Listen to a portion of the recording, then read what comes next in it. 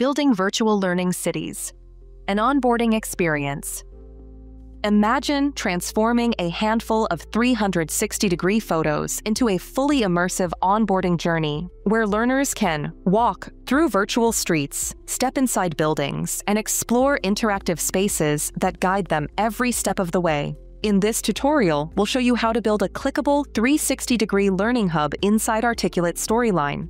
From hotspots that let learners jump between locations to pop-ups that deliver microlearning right where it's needed, you'll learn how to design an engaging experience that feels like a digital city tour.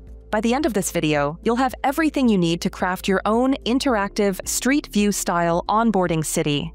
First, prep your assets. You'll need a few 360-degree equirectangular images. Think lobby, street corner, rooftop. Name them clearly, so navigation stays obvious. Pro tip: keep all your panoramas in a single folder called 360. Organization now saves frustration later. Start a new project. Rename your first scene and save the file. Let's build the Street View experience. Insert your street image and click Edit 360-degree image to set the initial view, so learners face exactly what you want them to see first. When you're done, click Save and Close. Now, let's bring in our first location. Create a new slide and insert a 360-degree image. Say, the access to a building. Again, set the initial view so learners face exactly what you want them to see. Click Save and Close. It's time to add our first room. Again, create a new slide and insert the 360-degree image of the lobby. Don't forget to set the initial view and click Save and Close. Let's add another room.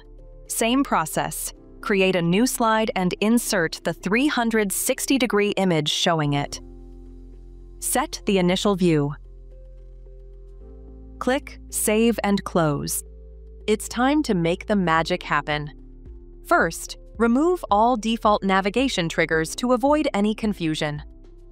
Then, click Edit 360-degree image, and on the ribbon, select Marker. Choose where you want to place it, adjust its size, and then click Icon to replace the default icon in the marker.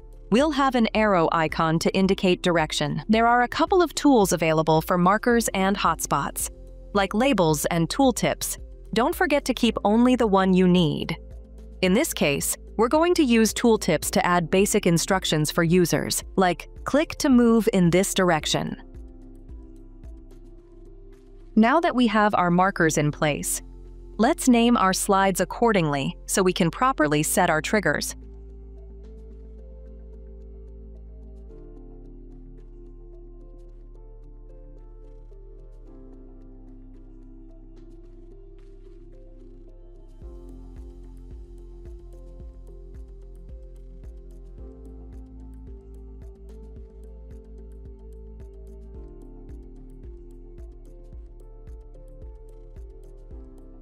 To add your triggers, click Edit 360-degree image and use the trigger sidebar as you would in any other project in Storyline. For the purpose of having an easy navigation, basic jump to such and such slide triggers will do the trick. Now it will become useful having your slides' names in place. Once you've set all your triggers to navigate into and out of the building, and through different rooms within a building, it's time to work on our content slides. For these, it's highly recommended to add a new scene, so you keep your project in order. When you're done with your content slides, you'll need to go back to the 360-degree image that will allow users to access them. Click Edit 360-degree image and go to the top ribbon.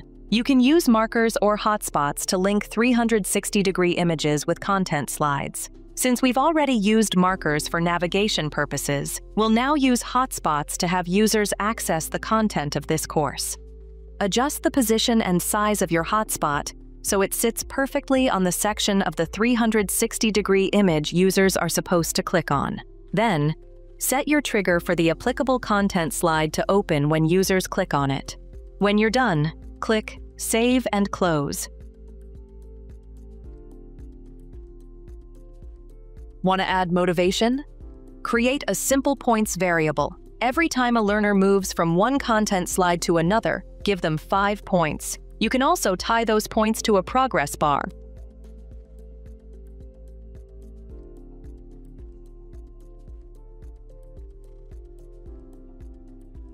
Or you can even tie them to gateway hotspots, doors that only unlock after someone's explored enough content.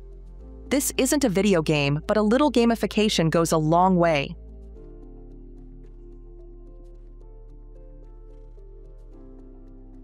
Remember these key points when working with 360-degree images. Use icons consistently, doors for rooms, arrows for directions, numbers for sequences, and make them pop against the background with contrast or pulse effects. Use tooltips to provide clear instructions.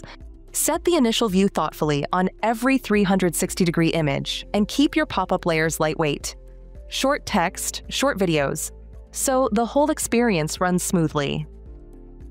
Now, you know how to build a 360-degree immersive city in Storyline, complete with hotspots and markers, pop-ups, and progress trackers. It's your turn now. Build a tool learners can actually explore and remember.